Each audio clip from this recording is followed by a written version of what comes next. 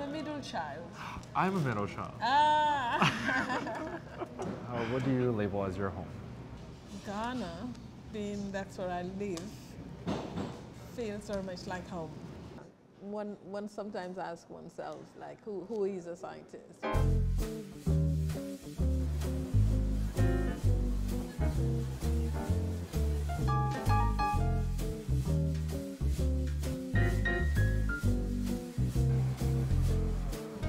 My older son is 19. Okay. And the youngest one is 15. So 2 boys. So, yeah, 2 boys. My mom has 3 boys, so I know that wow. boys are a handful. They are a handful. They are a handful. But I feel like an African mother is a strict mother. Very, very, very strict. That sense that your passport, your gateway to having a successful life comes through education. That's right. So the education just had a huge place in that upbringing. Everything was about going to school and what you did at school and the importance of having good grades and what you could do afterwards. Because we come from a very small country and we didn't have a university back in the Gambia.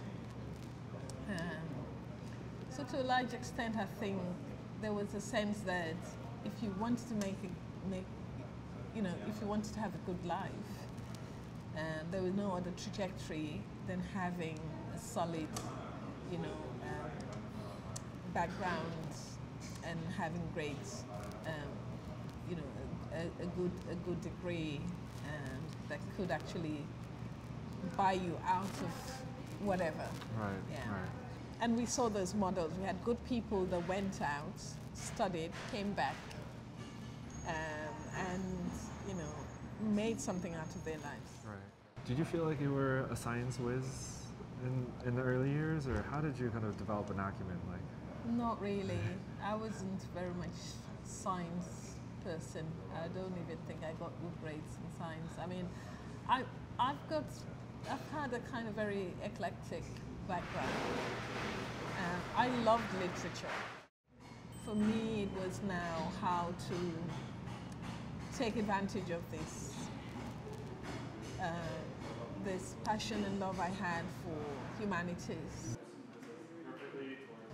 And so it gave you a good basis for understanding how you can think a little bit more analytically about issues.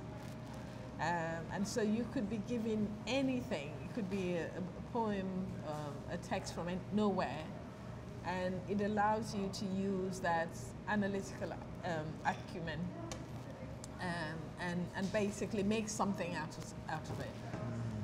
So I think that the kind of looking at things critically comes from that training. That you did the arts, you did the humanities before you went into the science. That's kind of pretty similar to me because I grew up loving philosophy and literature, and I loved film and kind of the intersection between how human society is born, and human geography was really interesting to me, specifically around migration and stories of identity.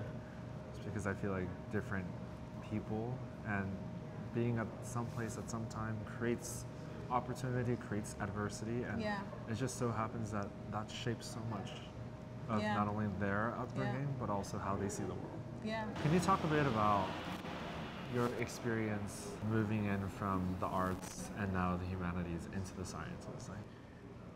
Coming from one world, which was totally humanities, and kind of being in a world where much about the natural sciences talked about that a lot of your thinking around biophysical things that are happening.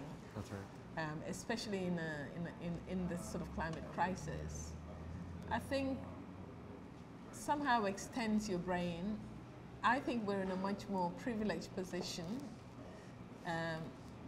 with the humanities and the social science background to be able to use that as a kind of foundation. You can't come at it solely from a social science perspective. You also need to understand the biophysical dimension.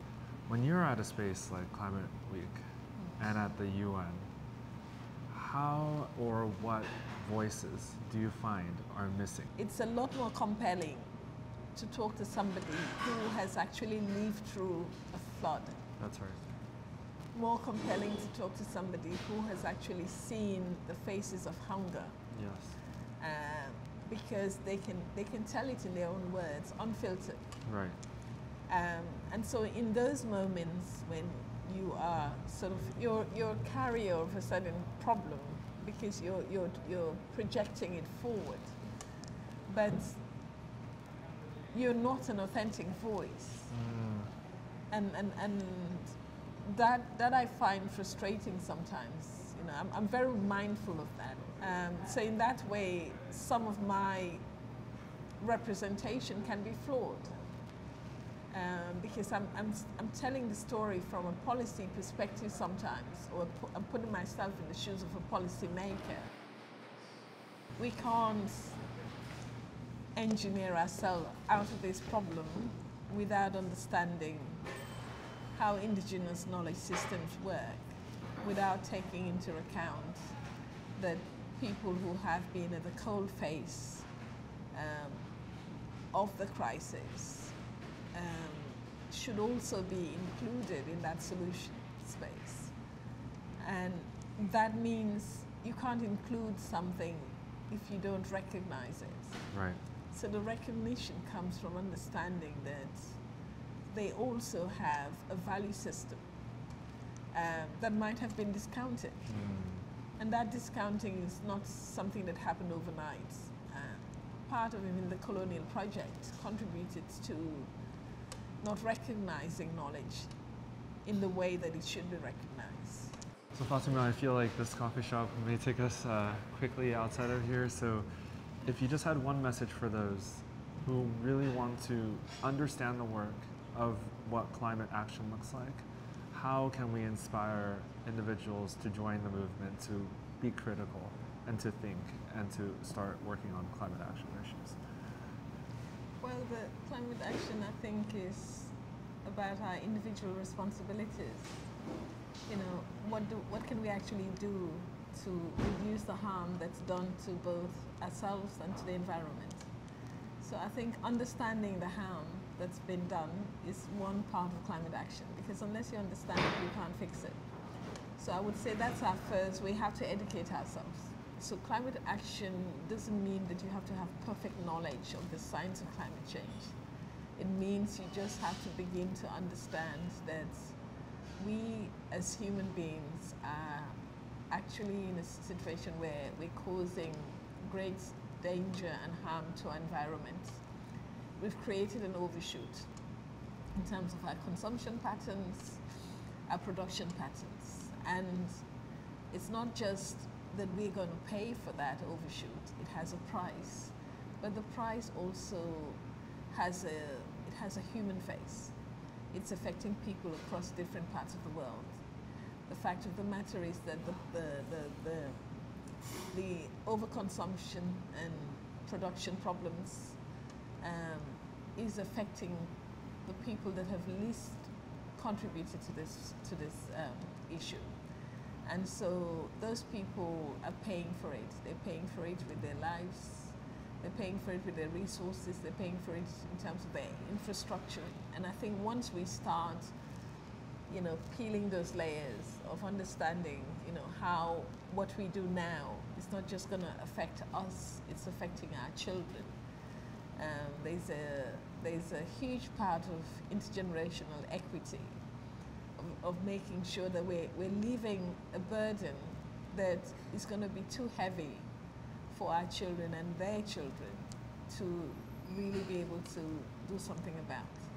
So our responsibility is to try and fix the problem to the best of our ability so that we don't overburden them and then realize that they don't have the resources to fix the problem as well. Wow. Thank you so much, Fatima. That was fantastic. Thank you.